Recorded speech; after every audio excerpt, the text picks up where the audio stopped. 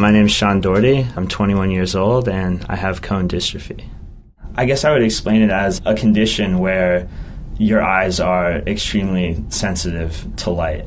This can be overwhelming, especially when you're outside if you're not wearing sunglasses. My name is Tiffany Cook. I'm a researcher at Children's Hospital and I'm studying eye development.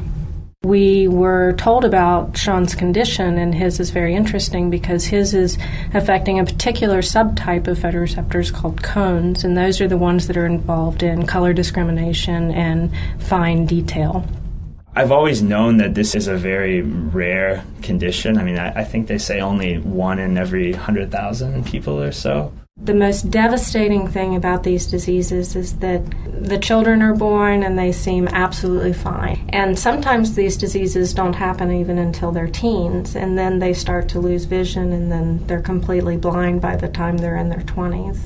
Meeting Dr. Cook has been a blessing for me, just to know that, there's people out there that care about this condition and that are doing research to work towards a cure. And, I don't know if I will ever find a cure for myself, but just to know that there's a cure out there that can potentially help people in the future, I guess, is what's really intrigued me. I want this to help myself, but more so I want it to help other people that I know that are going through the same type of things. I just can't thank Sean enough for coming and meeting with me, because I study very basic things and it gives me tremendous insight into what I'm doing and what I can do for patients. It's something I've always been passionate about, but it's very different to have someone standing in front of you saying, this is what I have, and can you do anything? Do you know anything?